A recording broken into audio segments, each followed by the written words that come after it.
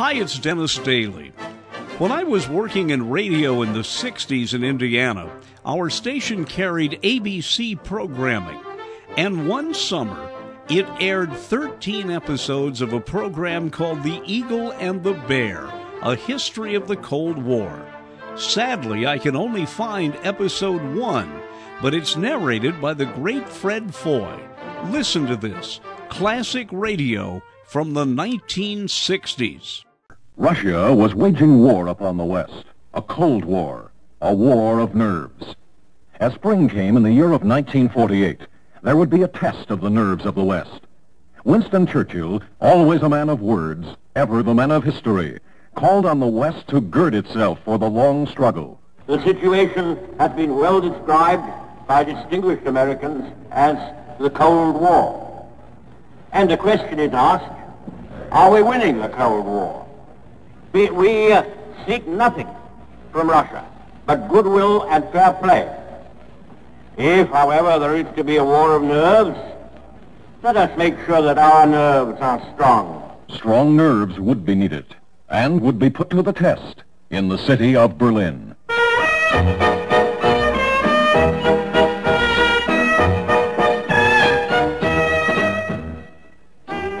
Berlin, the capital of a Germany crushed by the Allied powers of World War II. In 1948, a divided city. Berlin, split into 4 zones of military occupation: French, British, American, and Russian. A divided city within a divided country. Berlin, more than 100 miles behind the Iron Curtain. The story of post-war Berlin was one of crisis. In the final days of Hitler, the Russians seized the city. In July, the British and Americans took possession of their zones of occupation, and with Russia, set up the Allied command for the city. But late in 1945, it was clear that Russia had her own plans for Berlin. In October, Russian was made a mandatory language for study in East Berlin schools. In February 1946, communists took over a Free German Youth meeting in Berlin. August, a communist government was set up in the Eastern Zone. Berlin was to be made over in Moscow's image.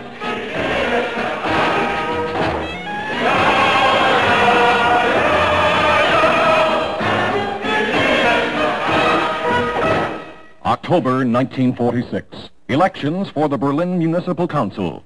The Communists win only 26 of 130 seats on the council. June 1947, the Berlin Municipal Council elects Professor Ernst Reuter as mayor of Berlin. Russia vetoes Reuter's election. Clearly, if Russia cannot have her way, she won't play the game.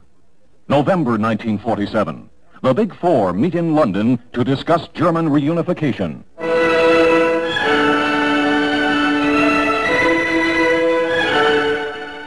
To the London conference goes Secretary of State George C. Marshall. Marshall, whose name has been given to the European Recovery Program for the rebuilding of a shattered Europe. Marshall, architect of the military victories of the Second World War, hopes for an end to the division of Germany.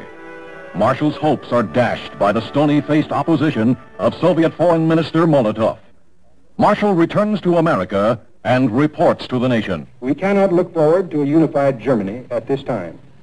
We must do the best we can in the area where our influence can be felt.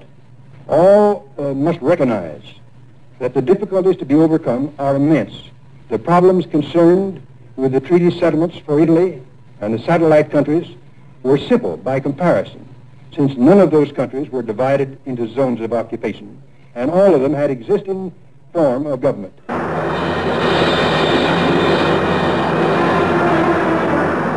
At the beginning of 1948, Russia was showing her hand in Germany. New restrictions are imposed on automobile traffic between Berlin and the East Zone of Germany. In February, the Russians order a 20% cut in the number of travel permits issued for cargo trucks between Berlin and the western half of Germany. The writing is on the wall. March 20th, Soviet Marshal Sokolovsky walks out of the Allied Control Council.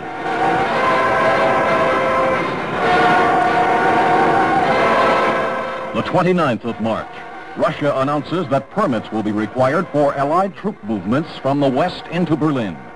Russia tells the Western powers that they have no right of free access to Berlin. But Harry S. Truman has other ideas about Western rights. Truman talks of American aims. We seek no territorial expansion or selfish advantage.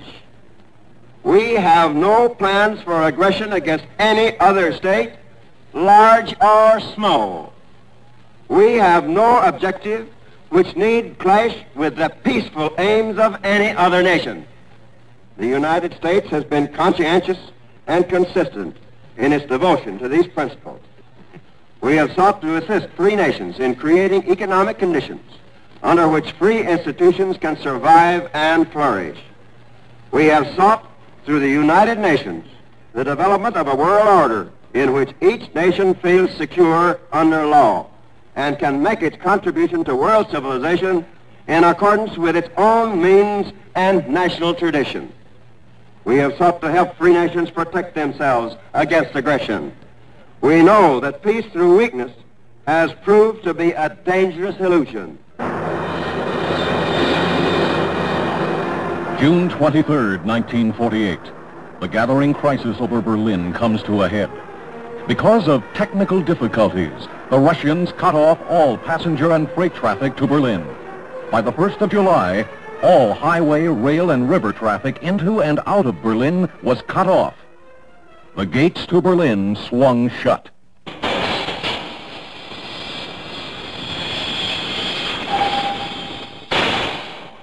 Berlin, a city of more than 2 million people, was completely cut off from the Western world. Or was it? While the Soviets cut off the land and water routes to Berlin, Allied aircraft were still flying through the air corridors from the west to Berlin's Tempelhof Airport. While the gates were shut by the Russian bear on the ground, the Eagles were still flying, but no one knew whether the Russians would try to interfere with the flights.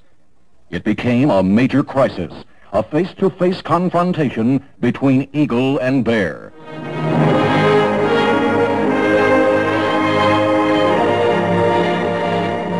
In Washington, the lights burned late at the White House.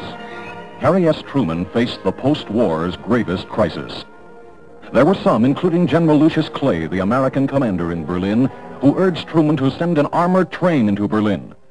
It would be a calculated risk. It might work, or it might set off the Third World War. If war came, Berlin would be lost, and probably all of Europe. West Berlin would have to be saved.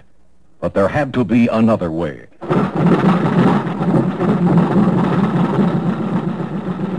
Truman decides that the freedom of Berlin may depend upon the wings of eagles.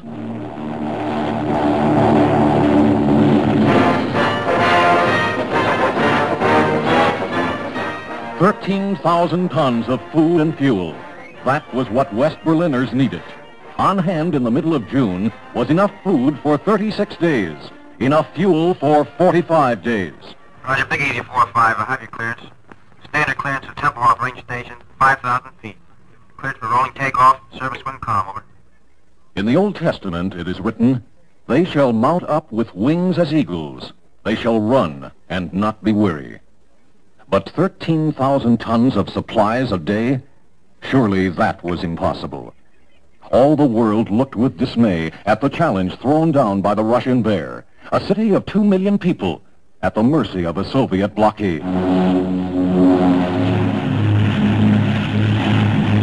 The world called the American response to the Russian challenge the Berlin Airlift.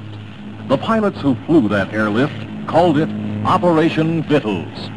Roger, 410, are you nearing Offenbach now, over? Roger, we're nearing Offenbach now, 410. Roger, I have an aircraft in sight, 17 miles north-northeast of the... Correction, your position is 14 miles north-northeast of the field. At latest Rhine main weather, 1,000 overcast, visibility 1 1/2 miles. With a haze, altimeter 3004, over. Roger, 3004, we'll call you right on. From Frankfurt in the American zone of Western Germany to Tempelhof Airfield in West Berlin, 260 miles. Final controller, a 45-second period. No communication is received. Pull up and comply with the emergency procedure, over. Roger, 4-1. 2500. Roger, you're clear to descend to 2,000 feet. Take up a heading of 250 QSY, channel H-House. Stand by for final controller, over. Roger, channel H-House, QSY. 410, that's your final controller. How do you hear me, please, over? Roger, clear reading you 5 by 5. Roger, Matt 5410. You need not acknowledge any further transmissions for the remainder of the run. Your range now 10 miles from touchdown. 250 degrees, you're heading. Now steer left to new heading. 240 degrees. Twin-engine planes, C-47s. Food and fuel bundled into Army duffel bags, loaded on the C-47s, lifted into the skies on wings of eagles. 260 miles to Tempelhof. 0 degrees, you're heading. Now 9 5/8 miles from touchdown, correcting over slowly to runway centerline. You're looking good. Suggest you make your final flap setting prior to reaching our glide path. 240 degrees, your heading is correcting you too slowly. Steer further left to new heading, 230 degrees. 230 degrees, your new heading. Now you're correcting over very nicely. Your range 8 5/8 miles from touchdown. 230 degrees, your heading has you coming over very, very nicely. Approaching our glide path from below, you should have your aircraft slow down to final approach speed now. 230 degrees, you're heading. Now steer right to heading 230 At first, only the most vital supplies, a handful of planes. Coming in more slowly now, you're looking good. Steer further right to 240. 240 degrees, your new heading. Your range now 7 1/2 miles from touchdown, coming up to our glide path from below on heading 240 degrees. 240 degrees, there you're correcting in nicely. Now steer further right to 245. 245 degrees, your new heading.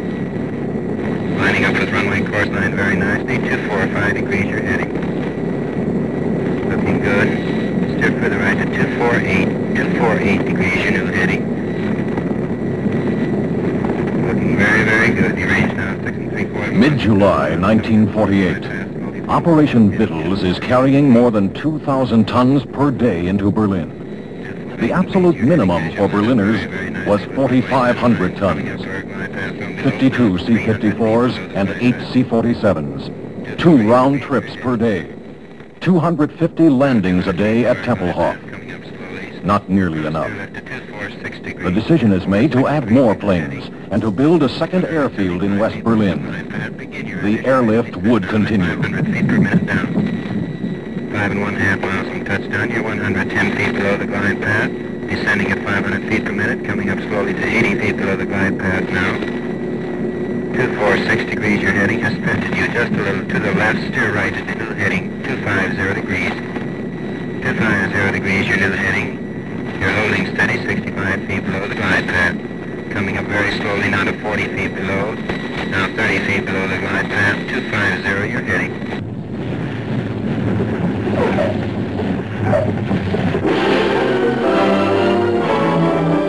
The airlift answered Russia's threat to Berlin. America was there to stay. It had been a long shot, a gamble, a daring answer to Joseph Stalin's arrogance. Now in the United Nations and in Moscow, things were happening.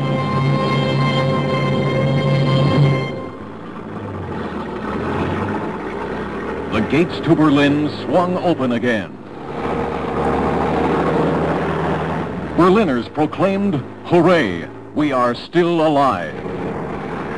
May 12th, the first supply trucks in 11 months rolled down the Autobahn to Berlin. The blockade was lifted, over. In 11 months, Operation Vittles had flown 2,343,315 tons of food and coal into West Berlin. The airlift had saved more than 2 million people from starvation. But more important, it had preserved the freedom of a proud, determined, and heroic city. And Winston Churchill says, "There is no doubt that the steadfastness of Berlin and the West has won a great victory. But our difficulties are not ended yet."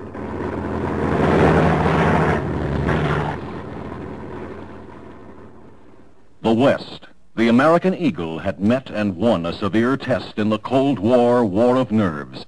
But the challenge of the Russian bear in the blockading of Berlin had been an open, arrogant, warlike threat. But it was open and above board. Not all of the tensions and fears of the Cold War were so simple. The ramparts of freedom were under attack not only on the front lines at the edge of the Iron Curtain. There was another threat, another menace. In front of the Iron Curtain, which lies across Europe, are other causes for anxiety. In a great number of countries, far from the Russian frontiers, and throughout the world, communist fifth columns are established and work in complete unity and absolute obedience to the directions they receive from the communist center. These are somber facts for anyone to have to recite on the morrow of a victory gained by so much splendid comradeship in arms and in the cause of freedom and democracy. But we should be most unwise not to face them squarely while time remains. That communist fifth column, that threat of communist subversion, that red menace, was to reach deep into the heart of America in yet another chapter of the struggle between the eagle and the bear.